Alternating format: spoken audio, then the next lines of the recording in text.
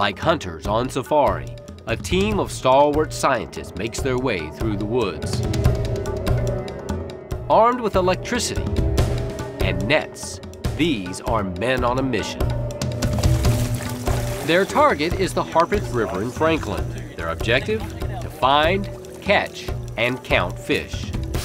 Now we're going to do big eye shiner, scarlet shiner, one long ear. Northern hogsucker. That's the smallmouth.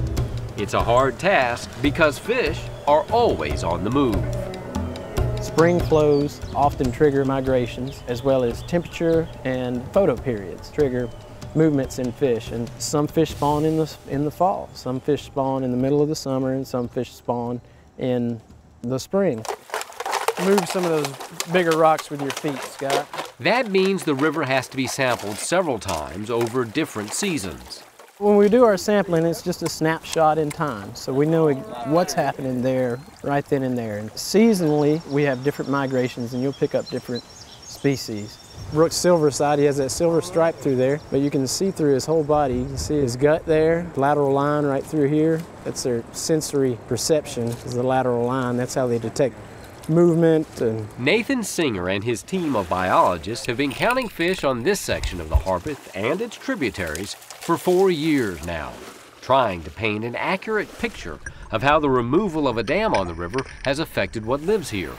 These are called red-line darters, and they have a little white hourglass at the base of their caudal fin. See how narrow their mouths are? They can get into those spaces between the small gravels and rock and pick off aquatic insects. We've never gotten this many red lines here, so that is a good sign. This will give us a nice timeline as to how quickly the river species return, how quickly the aquatic life, the insect life respond to the disturbance that comes along with removing a dam. Green sunfish. Called a low-head dam since it's meant to allow water to flow over the top, the dam on the Harpeth might have looked pretty and did add oxygen to water downstream, but really, it did more harm than good. Low-head dams are harmful to fish habitat and fish populations. They block movement up and down rivers. The water behind the dam ends up losing oxygen in the summer, and the water in front of the dam, even though it oxygenates, a lot of times there's a lot of input of nutrients that have been building up behind the dam. You'll get fewer species upstream of a dam like that, and actually the tributaries that are impounded on upstream, you can lose diversity in those because fish aren't able to make migrations and share their information or their genes. Through the efforts of the Harpeth River Watershed Association, the Tennessee Department of Environment and Conservation, and others, the Low-Head Dam was removed in 2012. It was a dirty job that required work to be done in the stream itself.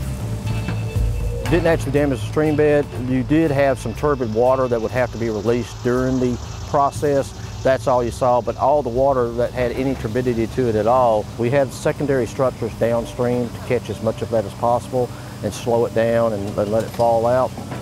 After the dam was removed, the banks were re-sloped, and old trees were used to both stabilize the riverbanks and create habitat for fish.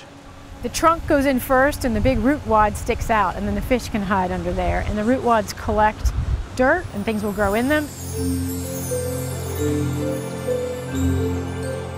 A year later, the river has made a remarkable recovery. These rock structures that they put in have actually created some scour pools behind them and allowed for the substrates to settle down and become actually part of the shoreline and stabilize that. And it's beginning to grow up in grasses and forbs, and eventually there'll be trees there. These other rock structures placed in the center of the stream, called cross veins, reproduce the good effects of the dam while removing the bad ones. It gives you the oxygenated water coming over, deep scour pool, and it also allows, because you have these interstitial spaces that fish can actually swim up and migrate through, so there's no longer a barrier there. The initial surveys close to the dam site were disappointing. There were fewer fish than expected. But that's all changed. Blunt nose and two big eyes. Just today, we saw an incredible response of a great multitude of fish in this stretch directly below the dam. And we also are seeing fish migrate upstream. My nephew came and joined me one day, and he was stunned He said, I just had no clue that when you walk across the creek, this is what could be in there. 2, the blunt-nosed minnow. While these fish can't talk to us, When they're displaying for a mate, they'll raise their fin up against a rock, and it looks like they're guarding eggs. if they could, it's a pretty good bet they'd say thanks to all the people who made this extreme river makeover possible. They're fascinating, their habitats, their behaviors, and their colors. I mean, some of these darters are even more beautiful than something that you would find in your pet store. The diversity of fish here is great. And that's good news for everyone. I'm Ken Tucker on the Wild Side.